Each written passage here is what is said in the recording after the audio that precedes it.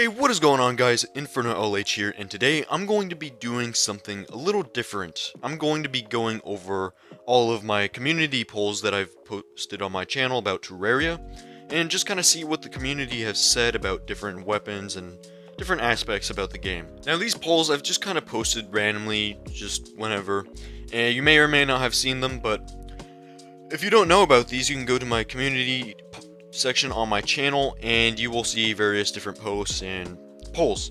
The first one is, which Terraria sword do you prefer? The True Knight's Edge or the True Excalibur? Now, this is kind of how I expected it to go. Most people prefer the True Knight's Edge, me included, but honestly both weapons are good weapons, but I think the True Knight's Edge is just a little bit better, as well as the True Knight's Edge just looks better. I like the sprite a lot better. The Excalibur with the yellow and the blue, pink just doesn't look right to me, to be honest. Knight's Edge just looks way more clean. What is the most difficult Terraria mechanical boss? Now, most people here said Skeletron Prime. If you selected the Destroyer, one, you've either never fought the other bosses or you're lying, because he's definitely the easiest. Now, Skeletron Prime and Twins, kind of thought that would be a bit closer in difficulty for what people choose, but I mean, Skeletron Prime, yeah, he's pretty difficult. I don't know what I would choose, though. I'm kind of stuck between the Twins and Skeletron Prime on difficulty. Maybe Skeletron Prime, just because of all the different weapons and stuff he has, but I don't know. Which Terraria boss is more difficult? The Moonlord or Medusa? Seems like most people choose Moonlord by quite a bit, actually. But if you don't know, Medusa is a secret boss in one of the secret seeds. It's just a combination of all the mechanical bosses combined. I kind of think, yeah, it makes sense for Moonlord to be more difficult. But fighting all the mechanical bosses at the same time is kind of challenging, actually. So I thought this would be more closer poll, but yeah, Moonlord makes sense to be more difficult. Now here's another one with Medusa. Which Terraria boss is more difficult? The Empress of Light or Medusa? Most people chose Medusa over Empress of Light, and after fighting Medusa, I would definitely have to agree with the majority of people here, because Medusa is a pretty difficult boss. Now, if you were fighting Empress of Light during daytime, then that's a different story. But just the base boss fight, Medusa is much more difficult because so many different enemies or bosses, whereas Empress of Light is just one thing you have to attack. Which Terraria Nebula weapon do you prefer to use? Nebula Blaze or Nebula Arcanum? Wow, that is a very large difference. Didn't think it would be that big. But 84% on the Nebula Blaze, which is also the part that I'm with. Whenever I go Mage, which I'm normally melee, but whenever I do decide to do Mage, I'm always Nebula Blaze. I've rarely ever used the Nebula Arcanum. I don't really know why, maybe just because the Nebula Blaze is that much better of a weapon, but maybe I should try using that thing a bit more. I never really use it. I think the reason no one chooses the Nebula Arcanum is because it just shoots way much slower. Nebula Blaze is so much faster. I think that's really the main reason. Which Terraria Vortex weapon do you prefer to use? The Vortex Beater or the Phantasm? Honestly, I really like both of these weapons. I really like the Phantasm and I like the Vortex Beater. They're both kind of a bit different in their own ways. If you're going with guns, yeah, definitely Vortex Beater, bow, Phantasm. They both have really great perks, but it's kind of a hard choice for me, to be honest. Whenever I do ranged, I kind of swap between both of these. I don't really prefer one over the other. Sometimes I decide to use the Phantasm, sometimes I use the Vortex Beater. Unfortunately, there's no bow after this one. Like after this gun you get the SDMG, after this bow there's nothing, so you're just going to be stuck with the SDMG afterwards anyways. Which Terraria Moonlord sprite do you like better? The Chinese version or the normal version? The Chinese version actually looks pretty cool. Honestly, I might go with the Chinese one here just because of how different it is. I like the crystals, diamonds, whatever that blue stuff is supposed to be, replacement of his bones, but it looks really nice, actually. I quite like this design. Do you prefer the Pumpkin Moon or the Frost Moon in Terraria? Wow. That's kind of a surprising result, honestly. Not very many people choose the Frost Moon. I think the Frost Moon is actually I would have expected it to be a lot higher because it actually has some pretty good weapons like the Blizzard Staff, it has the Razor Pine, has the Chain Gun. Those are all really great weapons, whereas Pumpkin Moon doesn't really have that much great stuff, honestly. I mean, it has the Horseman's Blade, which you need for the Zenith, but I'm kind of surprised the Frost Moon is that low. Have you ever used mine or someone else's Terraria All Items World before finishing the game, pre-Moonlord? Huh. It's pretty evenly spread out here, actually. I mean, I guess this poll, compared to the other ones, don't have as many votes. Quick plug, though. If you want to download my All Items World, we'll have that in the description of this video. But me, personally, I never used an All Items World before beating the game because when I played the game, you couldn't really even use All Items World. They didn't really exist. But I do use them now just because they're super helpful for me after I've beaten the game many, many times. But these results don't surprise me. I do kind of expect most people to just use All Items World before beating the game, even if it's just to grab a couple of items. Makes sense. What do you think the most useful / best NPC in Terraria is? And very large amount of people say the Goblin Tinkerer.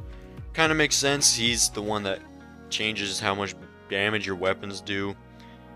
But what I should have added on here, an NPC that I didn't add for some reason, I should have added the Painter, because he's a very big part. He's a very well used NPC because of his paints.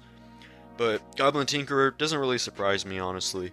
What is your favorite Terraria update? And most people like 1.4 update, actually. Not surprising, because that's when the game's kind of bringing in most of the players, brand new players. Very large content updates that added a lot of stuff. But me, personally, I liked 1.2.4 the most, just because that's when I played the game the most, I think. Especially the mobile version. I played the game so much during that update. Man, it's just my favorite. Is ketchup a smoothie? Honestly, yeah, it is a smoothie. What is the most annoying enemy in Terraria? Crawltipede, definitely the most chosen enemy in here. I would also 100% agree with that because those things are so strong. They do so much damage to you, and they're kind of hard to hit, especially if you don't have a weapon that's like ranged or has lock-on abilities, because you can only hit their tail. Out of their whole body, you can only hit their tail. It's just kind of... they're just annoying. Which Terraria sword do you like better? The Zenith or the first Fractal? Most people chose the Zenith. And I would honestly agree with that. While the first Fractal is pretty cool, it's unique, I like the Zenith way better. The design and just the animation of it, I just like it better, to be honest. Which type of Terraria alternative ore do you like better? Most people chose iron, which I also prefer iron over lead. Now, there's really no difference, it's just aesthetic, but I like iron better. What do you think is the most iconic weapon in Terraria? And most people chose the Terrorblade, which I would also say the Terrorblade. This is kind of what I was thinking when I think of Terraria. It's the first weapon that comes to mind for me, but I'm kind of surprised the Copper Short Sword isn't a little bit higher than that, to be honest. And the Zenith, that one would make sense because it's the final weapon, but I guess that was added later on. Terrorblade just makes sense to be the most iconic because it's been in the game for a very long time. What is your favorite class? Most people choose Melee, which again, I'm also a part of Melee. For some reason, seems like most of my choosings or opinions are also going along with the majority of people's votes, but I am almost always Melee. Sometimes I'll swap to a different class, but always Melee in pretty much any game. What is the best evil biome in Terraria? Crimson. Yeah, definitely Crimson for me, although the Worm Scarf, if you're playing Expert mode, Worm Scarf from Corruption, definitely a great thing. Sometimes I'll actually swap to a Corruption world just to get that accessory because it's really great. But I don't know, I just like the Crimson better. I don't know why.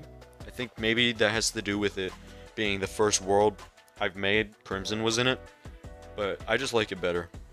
What is your favorite Terraria update exclusive boss? And Okrem, not surprisingly, is the most chosen one, which I would also go along with too, just because at the point when he was in the game, he was technically the final boss, Although he wasn't too unique because some of his abilities in AI was kind of yoinked from some of the other bosses. But Turquoise and Lepus, they just kind of seemed a bit off. Like, I know Akram didn't fit the game that much, but he definitely fit a lot more than Turquoise and Lepus did, to be honest. And especially Turquoise and Lepus, you can only fight them during certain holidays. Thanksgiving and Easter. Akram, you could fight him at any time. How long have you been playing Terraria for? Very few people have been playing since the game came out. But I started playing the game maybe, oh man, it's been a long time. Maybe 7 years ago? I started playing a long time ago, but I really can't remember.